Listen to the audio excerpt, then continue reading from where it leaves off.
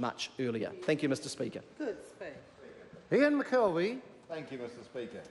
It's a pleasure to take a call on the Anti-Money Laundering and Countering Financing of Terrorism Amendment Act, or Bill, second reading. Mr Speaker, the Select Committee stage of this bill was very interesting in that we all, I guess, concurred on the eventual outcome of it.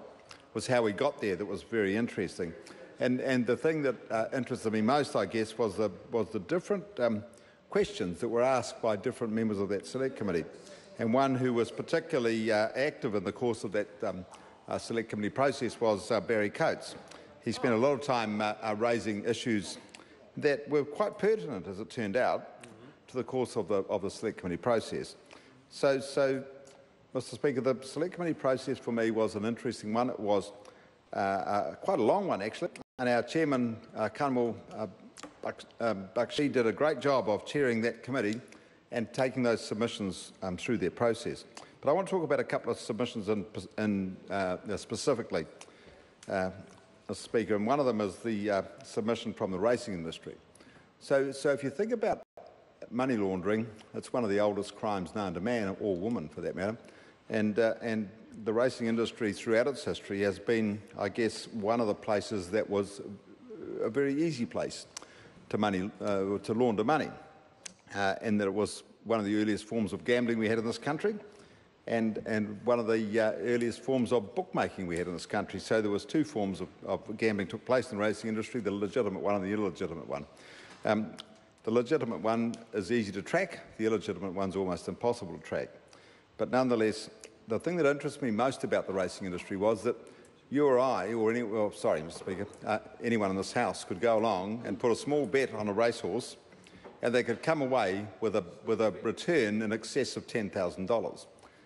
If they did that, and you could actually do it if you think about it, if you were fortunate enough, for $5. You could put a $5 bet on a racehorse, come out with $10,000 with a $10,000 dividend. In the event of that, you would end up being subject to this Act, and so you would then be part of the disclosure scheme, and you would forever be part of the records or the history of this country. And I guess that's one of the things that concerned me most, was that from a racing industry perspective, it picked up people when they were paid out as well as when they paid in. So if you put $10,000 on a horse, for example, you expect to be picked up in the course of this Act. If you put $5 on it and took $10,000 out, you wouldn't necessarily expect to be. And I think that was an interesting issue for me. The other thing that this submission, that in the course of this submission was raised, was the amount of time that was, or they were allocated or allowed to comply with this bill.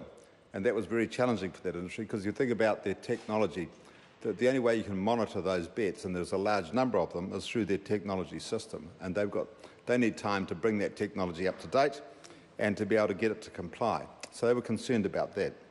And the fortunate thing about their situation, I think a number of other situations, is that the Minister does have the ability to grant exemptions around the time scale of this thing. And he or she also has the ability to grant exemptions around other bits of this Act too.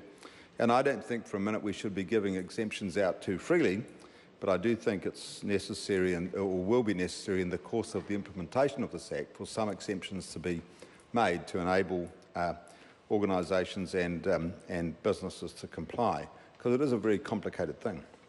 So I want to get on to another submission now, which I thought was really equally as interesting, actually, and that was Farmlands, who are a large farmer cooperative, who made quite a compelling submission, although a little bit of it was a bit of that submission was outside of the context of the bill. But their submission was based around the customer due diligence and the fact that their shareholders, because they're owners of the company, were part of or became part of the compliance of this bill. They were very concerned about that. And if you think about the conservative old person who might be a member of Farmlands, they're not that keen on having themselves exposed to some kind of, I guess, act which may well implement or eventually involve them in some kind of, perceived criminal activity. And so I think that was an interesting submission. The Select Committee got through that, and in fact it again isn't altogether relevant to the bill.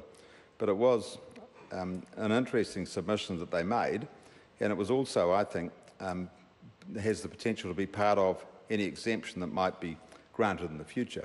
There were a number of other submissions that were very interesting, including one from an accountant in South Auckland who at length explained a whole lot of alternatives to the bill. From Pukekohe, exactly, Tony. Yeah, one of yours, I think. He must have been one of Bailey's. He was very complicated. And he made a number of submissions around the fact that he thought there were alternatives to this that could very easily short-circuit the system and save the country a lot of money, or save the accountant a lot of money, I think. But that was also ruled out. And a lot of the submissions we heard, Mr Speaker, remind me very much of a film called The Sting. And for those of you who have seen The Sting, I thought it was an amazing film. It was one of the most exciting ones I've ever seen, really. But it is a little bit what this is all about. And whilst I realise the serious side of this, and as the previous speakers, or the previous two speakers pointed out, there's a lot of challenges around how how we're perceived internationally, and the fact that if we enable people to effectively launder money in any way through this country, it's not in our best interest or in the country's best interest. But nonetheless, it sort of does it brings sort of connotations of these kind of things like this thing to me, and I think that whilst I realise the seriousness of it, it is a bit interesting. So the bill really is designed to halt criminal activity in every way, and we had a lot of discussion around the alternative forms of criminal activity, and it amazingly to me involved everything from buying artwork for half the price of what it was worth and moving it on. You can get involved in anything like that, which I was quite surprised at, actually, at some of the lengths people go to launder money. And the other thing that was apparent through the course of this bill was the fact that the police have a financial intelligence branch, which then, I guess their role is to investigate all of this sort of stuff and pick up the issues that create the most difficult challenges for them. It was interesting to think of some of the ways they might look at this, and Mr Speaker, was a very challenging situation for the police. And obviously this money laundering, it allows criminals to fund their lifestyle. It's very difficult for them to, I think, get away with a lot of these things, but nonetheless this bill will bring it into line.